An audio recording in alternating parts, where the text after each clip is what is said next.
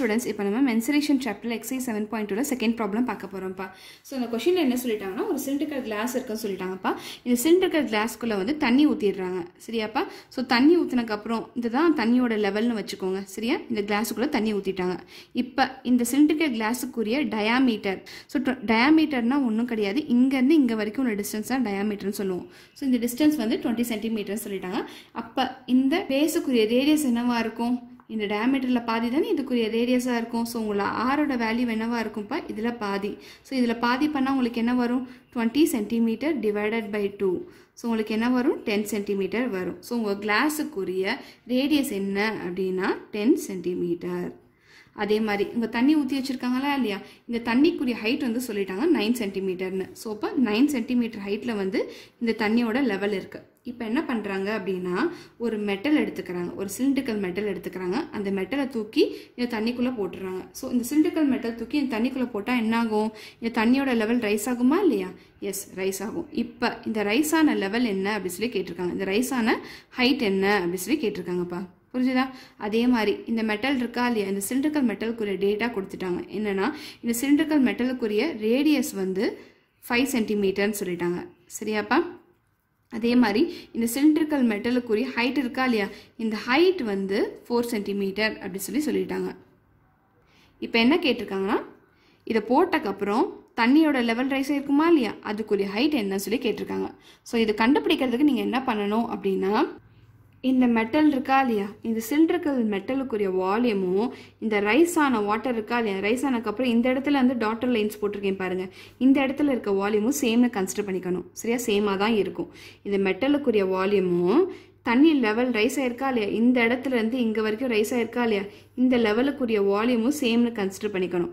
அப்படி சேம்னு கன்சிடர் பண்ணிக்கிட்டீங்க அப்படின்னா உங்களுக்கு ஹைட் கண்டுபிடிச்சிடலாம். ஆக்சுவலி இது ரெண்டுத்துக்குரிய வால்யூம் சேமாக தான் இருக்கும். ஏன்னா ஆல்ரெடி வந்து இந்த லெவல் ஆஃப் வாட்டர் வந்து இங்கே இருந்தது. இது போட்டக்கப்புறம் இது ரைஸ் ஆயிடுச்சு. அப்போ இந்த ரைஸ் ஆன வால்யூம் இருக்கா இல்லையா?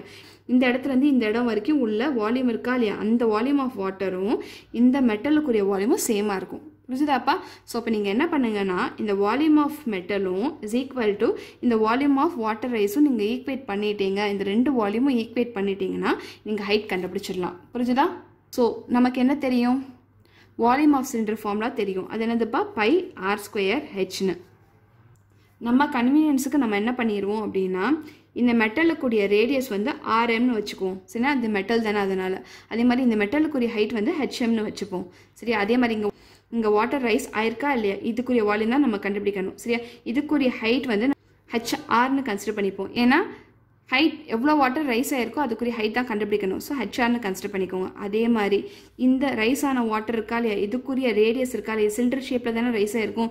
இதுக்குரிய ரேடியஸ் வந்து என்னவா இருக்கும் அப்படின்னா இந்த கிளாஸ் இருக்கா இல்லையா? இந்த கிளாஸுக்குரிய ரேடியஸ் தான் இதுக்கும் இருக்கும். சரியாப்பா? ஸோ இப்போ நீங்கள் ஆர்ஆர்னு கன்சிடர் பண்ணிக்கோங்க. இந்த ஆர்ஆரோட வேல்யூ என்னவா இருக்கும்?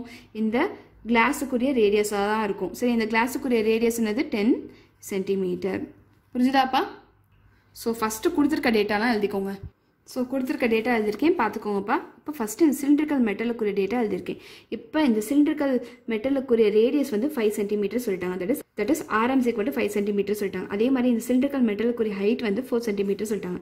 தட் இஸ் hmனு கன்சிடர் பண்ணிட்டு 4 cm போட்டுக்கிட்டேன். சரியா? நெக்ஸ்ட் நான் இந்த வால்யூம் மட்டும் எடுத்திருக்கேன்ப்பா. சரியா? ரைஸ் ஆன வால்யூம் மட்டும் எடுத்திருக்கேன். இப்போ இந்த ரைஸ் ஆன வால்யூம்க்கு ஹைட் வந்து ஹெச்ஆர்னு கன்சிடர் பண்ணிட்டேன். அதான் நான் கண்டுபிடிக்கணும். அதே மாதிரி இந்த ரைஸ் ஆயிருக்க வால்யூம் இருக்கால இதுக்குரிய ரேடியஸ் வந்து நான் 10 cm கன்சிடர் பண்ணிட்டேன். இந்த ரேடியஸ்ன்றது ஒன்றும் கிடையாது. இந்த கிளாஸுக்குரிய ரேடியஸ் தான் இதுக்கும் ரேடியஸாக இருக்கும். சரியா? கிளாஸுக்குரிய ரேடியஸ் கொடுத்துட்டாங்க, அது 10 cm. ஸோ அப்போ நான் இந்த ஆர்ஆர் வந்து ஆர்ஆர்ன்றது ஒன்றும் கிடையாது, வாட்டர் ரைஸ். சரியா? ரைஸ் ஆன வாட்டருக்குரிய ரேடியஸாக ஆர்ஆர்னு கன்சிடர் பண்ணியிருக்கேன். அது வந்து 10 cm கன்சிடர் பண்ணிட்டேன். இப்போ என்ன நான் கன்சிடர் பண்ணிக்கணும்? இந்த மெட்டலுக்குரிய வால்யூமும் இந்த ரைஸ் ஆன வாட்டருக்குரிய வால்யூமும் சேமாக இருக்கும். ஏன்னா இதை போட்டக்கப்புறம் தான் இந்த வாட்டர் லெவல் ரைஸ் ஆகிருக்கும். சரியா? ஸோ அதனால் இதுக்குரிய வால்யூமும் இந்த ரைஸ் ஆன வால்யூமும் சேம். சரியா? அதான் எழுதியிருக்கேன். Volume of water rice equal to volume of cylindrical மெட்டல்னு. So நமக்கு என்ன தெரியும்? சிலிண்டருக்குரிய ஃபார்முலா தெரியும். சிலிண்டருக்குரிய வால்யூம் ஃபார்முலா தெரியும், பை r²hன்னு. சரியா? ஸோ இப்போ நீங்கள் என்ன பண்ணுங்கன்னா இந்த ரெண்டுத்துக்குமே நீங்கள் இந்த ஃபார்முலாவை சப்ஸ்டியூட் பண்ணுங்கள். சப்ஸ்டியூட் பண்ணி ஹெச்சோட வேல்யூ கண்டுபிடிங்க. சரியா? ஸோ ஃபஸ்ட்டு நான் வால்யூம் ஆஃப் வாட்டர் ரைஸுக்கு நான் எழுதுறேன்ப்பா. சரியா? இதே பை r²h தான். சரியா? ஸோ பை r² என்னப்பா வரும்? இந்த ரைஸ் ஆன வாட்டருக்குரிய ரேடியஸ் தான் வரும். தட் இஸ் r² வரும். ஹச்ன்றது ஒன்றும் கிடையாது, இந்த ரைஸ் ஆயிருக்கக்கூடிய ஹைட்டு தான். சரியா, ஹெச்ஆர்னு வரும். That is by R square H நான் இப்படி எழுதிக்கிட்டேன். சரியாப்பா, வால்யூம் ஆஃப் சிலிண்ட்ரிக்கல் மெட்டல். சரியாப்பா, இந்த சிலிண்டருக்குரிய வால்யூம் தான் நான் எழுதணும். சரியா, திரும்ப இதே ஃபார்மில் எடுத்துக்கோங்க. பை ஆர் ஸ்கொயர் வருமா, இங்கே என்ன இருக்குது, ஆர்எம் இருக்குது. சரி, அதுக்கு பதிலாக ஆருக்கு பதிலாக ஆர்எம்னு போட்டுக்கோங்க, ஹெச்சுக்கு பதிலாக ஹெச்எம்னு போட்டுக்கோங்க. புரிஞ்சுதாப்பா? ஏன்னா சிலிண்ட்ரிக்கல் மெட்டலுக்குரிய டேட்டா நம்ம எழுதுகிறோம். சரியா, இப்போ நமக்கு ஆர்ஆரோட வேல்யூ தெரியும், ஆர்எம்மோட வேல்யூ தெரியும், ஹெச்எம்மோட வேல்யூ தெரியும். இப்போ சப்ஸ்டியூட் பண்ணுங்கள், என்ன வரும் சொல்லி பார்ப்போம். அதுக்கு முன்னாடி பை நம்ம கேன்சல் பண்ணிக்கலாம். சரியாப்பா? ஸோ என்ன வரும், ஆர்ஆருக்குரிய வேல்யூ வந்து 10 சென்டிமீட்டர் ஸ்கொயர். ஹெச்ஆர் நமக்கு தெரியாது, அதான் நம்ம கண்டுபிடிக்கணும். ஆர்எம்க்குரிய வேல்யூ வந்து 5 சென்டிமீட்டர் ஸ்கொயர் அப்படியே போட்டுக்கோங்க. ஹெச்எம்க்குரிய வேல்யூ வந்து 4 சென்டிமீட்டர். ஸோ தெரியாத டேர்ம்லாம் ஒரு பக்கம் வச்சுக்கோங்க, தெரிஞ்ச டேர்ம்லாம் ஒரு பக்கம் கொண்டு வந்துடுங்க. ஸோ உங்களுக்கு என்ன வரும், 10 சென்டிமீட்டர் இந்த பக்கம் வரும்போது டினாமினேட்டரில் வந்துடும். சரி, சென்டிமீட்டர் ஸ்கொயர். ஸோ இப்போ நீங்கள் கேன்சல் பண்ணலாமா? இதை நீங்கள் அப்படியே எக்ஸ்பேண்ட் பண்ணி எழுதிக்கோங்க. இது எப்படி எழுதலாம், 5 centimetre into 5 centimetre into 4 centimetre. இங்கே என்ன எழுதலாம், 10 சென்டிமீட்டர் இன்ட்டு 10 சென்டிமீட்டர். ஸோ நீங்கள் கேன்சல் பண்ணலாமா? 5 1 is 5, 5 2s are 10, 5 1 is 5, 5 2s are 10. So இதை நம்ம கேன்சல் பண்ணலாமா? 2 1 is 2, 2 2s are 4, 2 1 is 2, 2 1 is 2.